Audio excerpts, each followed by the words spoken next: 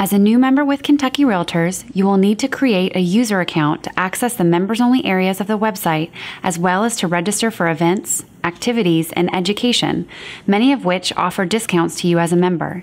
To create an account, you will need to visit kyrrealtors.com. From there, click on the Create Account link in the top left corner. You will need your NRDS number to create the account, so have that handy. Or, if you don't know your NRDS number, you can use the link located on the page. Enter your NRDS number into the field and hit Continue.